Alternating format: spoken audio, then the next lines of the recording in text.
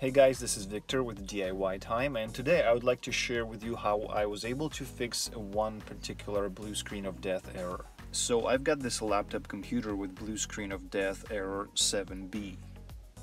Here's what I've done to fix this problem. Go ahead and turn off your computer, then turn it back on and then enter the BIOS.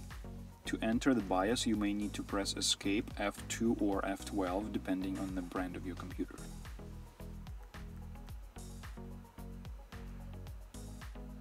Here we're going to go to System Configuration and then SATA Operation.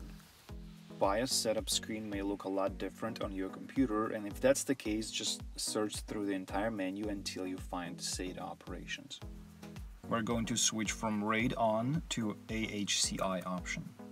This setting could have been changed if you updated your BIOS recently or if your CMOS battery died and all of the settings were switched back to default. Go ahead and save this change, reboot your computer and check if it works. This worked in my case, and if it doesn't work for you, go back to the BIOS setup and change SATA operation back to what it was before. I hope this video is gonna help somebody, and if that's you, please let me know in the comments. Thank you for watching and have a nice day.